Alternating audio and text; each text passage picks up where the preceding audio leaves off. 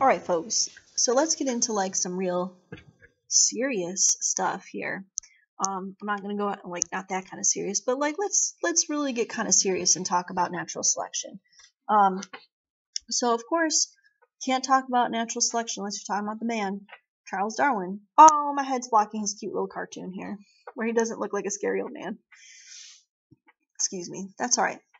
So Charles Darwin really wrote about evolution in 1859. His book about it, his famous one, is on the origin of species, and it's like the book about evolution. So yeah, so let me tell you a little bit about him. He wasn't this always an old, bald, scary man. He was a young, starting to go bald, not that scary man. Sorry, Charles Darwin, that's tough to have like that hairline. Sorry, buddy. He probably doesn't care because he's like a famous scientist, so I guess he just has like super confidence, which is cool. Let me tell you about him. So he was young, like in his early 20s, and he was invited to go on a trip around the world. I mean, I guess it's more common for people, I guess, in the 1800s than it is today. Whatever. I haven't gone on a trip around the world yet. I'm not jealous or anything. Anyway, so he was a naturalist, a scientist. A naturalist, you could think of like a biologist.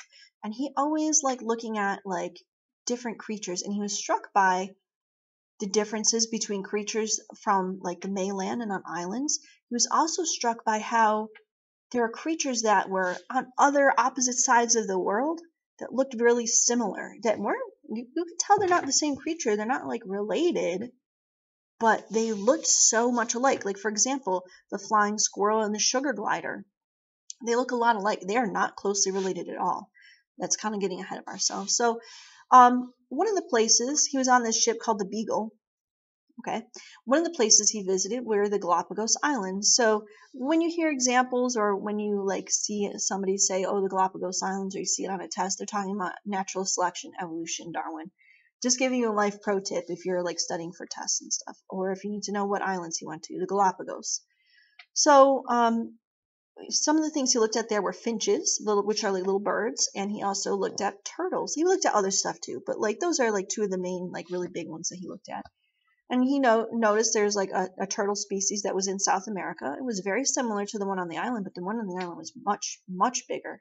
And the other thing was, turtles on this little cluster of islands, some of them, they just were all really well adapted to life on the island. Like some of them had rounded shells and would just eat stuff off the ground, like grasses and stuff that were growing off the ground.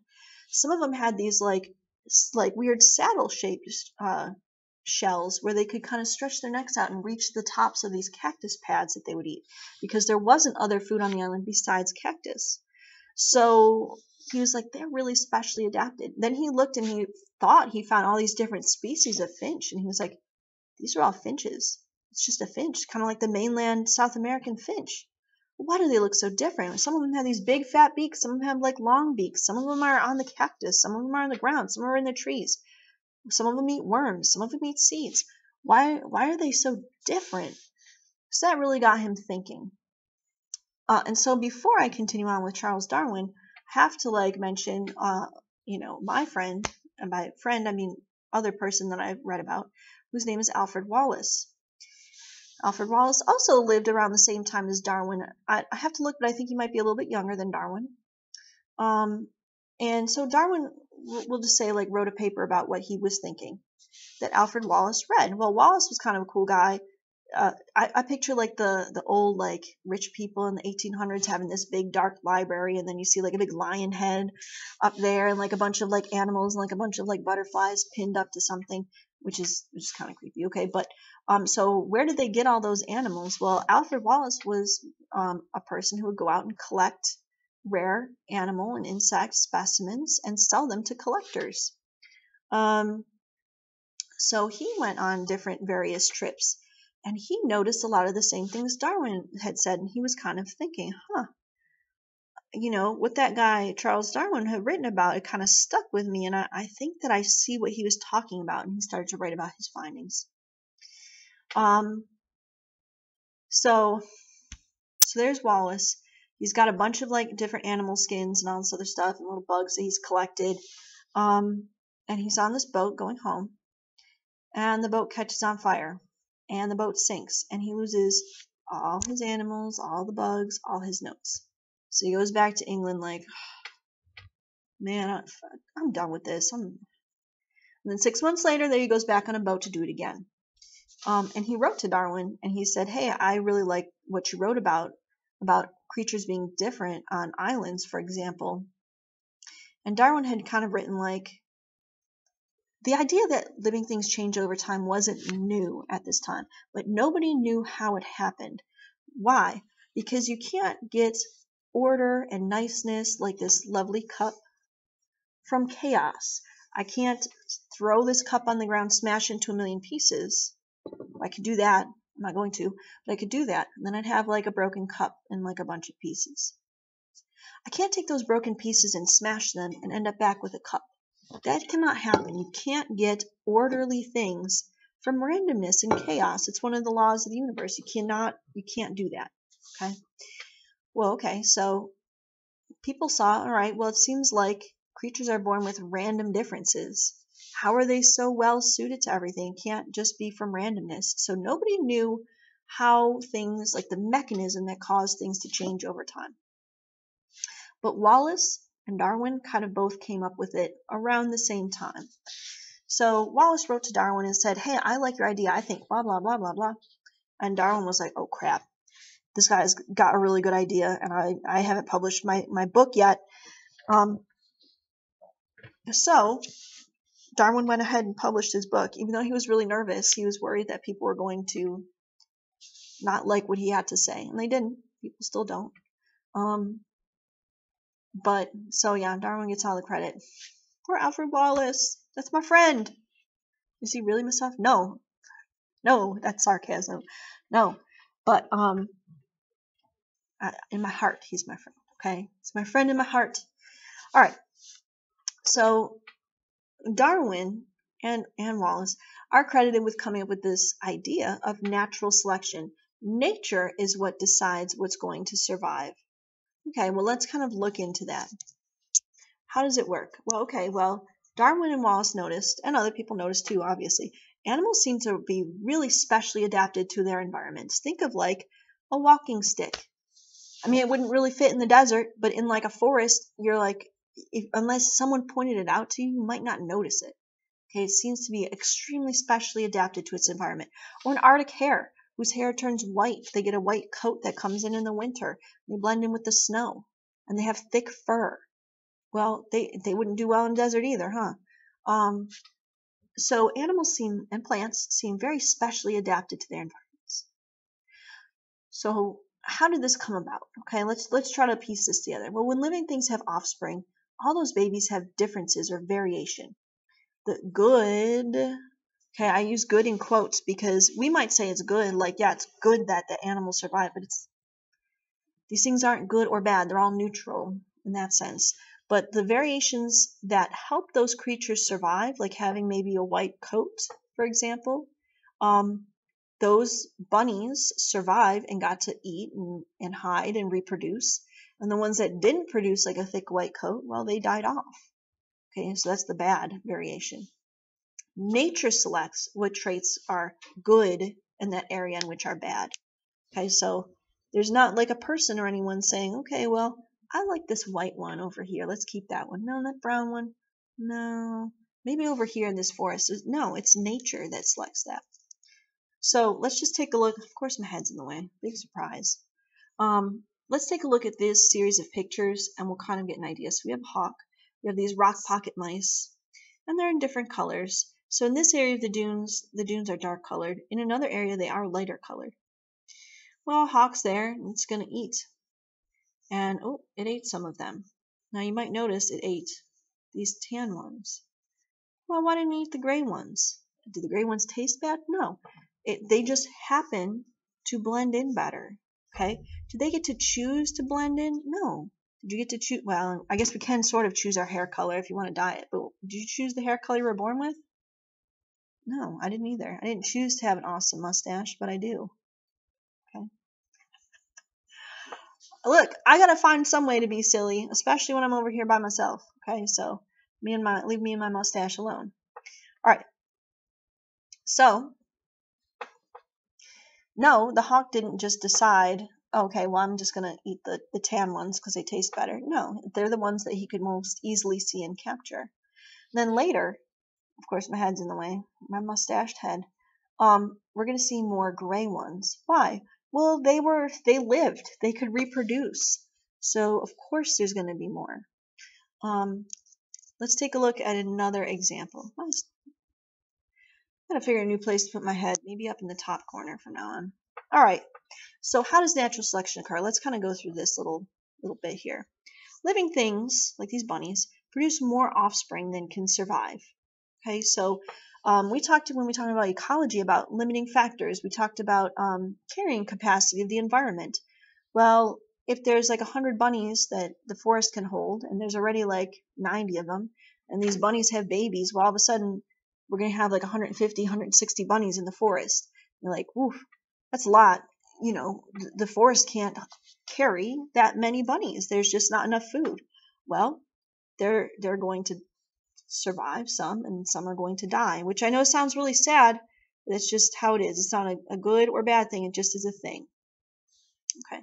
So all the offspring have variation. All the offspring are a little bit different from their parents. I know 3 of them look kind of a lot alike, mommy and daddy.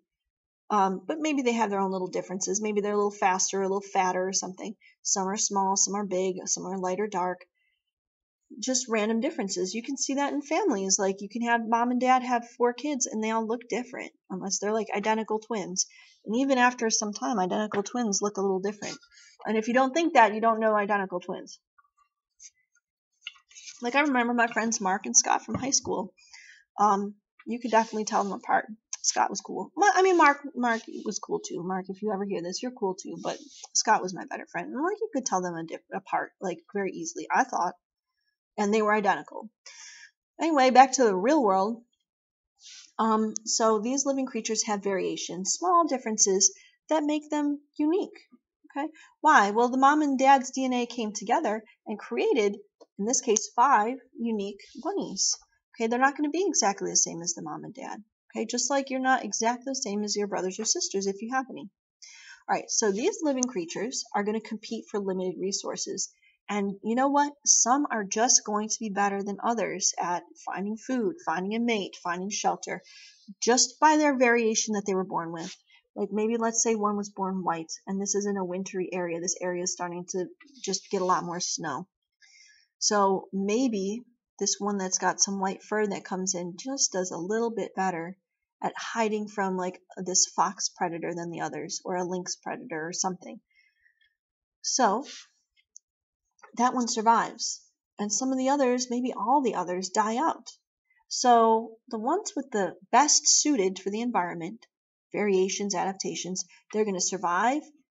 Okay, that's step 1, live. Step 2, that's really important, this natural selection thing, is reproduce. You could be the world's greatest bunny. You could be the strongest. I eat all the carrots.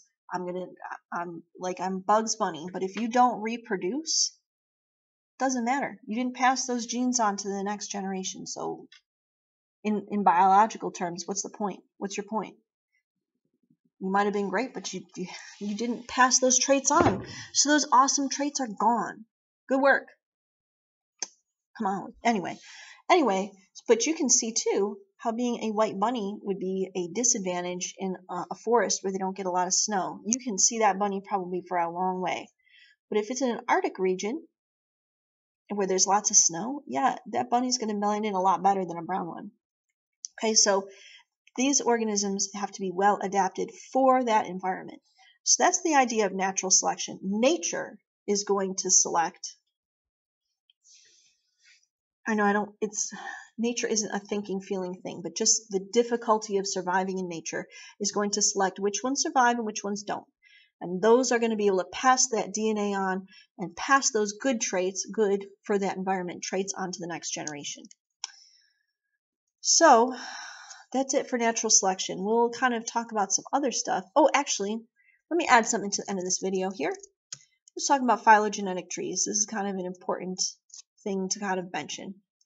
A phylogenetic tree, sometimes they're called cladograms depending on how they're arranged, they show how closely living things are related and when they shared a most recent common ancestor.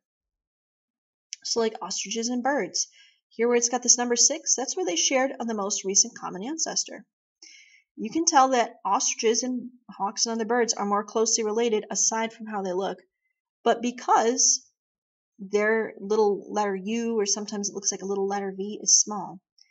Like a hawk is kind of far removed related from a mammal, because the last time they shared our recent common ancestor, we have to go and we have to look at where those two lines connect. So let's see, mammals goes down to this 3, and the hawks and other birds connect at that number 3. That's where they shared a most recent common ancestor. It's kind of a while ago. So this is like going back in time. This is like today. So it shows that the closer the connection, the closer they're related. The farther the connection, the farther they're related. And the farthest back, like this one over here, this lungfish, that's like the most primitive creature. It's the least changed over time. So it's the one where the branch doesn't change and branch out into anything else. So I just wanted you guys to see that and be aware of it. Okay, so the closer the little connector, the U or the V, if we see another one, you'll see it looks kind of like a V. The closer that is together, the more closely they're related. Okay, so we could say like mammals are not that closely related to hawks. Like a hawk, another bird, it's more closely related to a crocodile than a mammal because they share a common ancestor more recently at 5 instead of 3. Okay, so that was natural selection and a bonus learning about phylogenetic trees. So I hope that helps clarify things for you, and I'll see you later. Bye. Bye.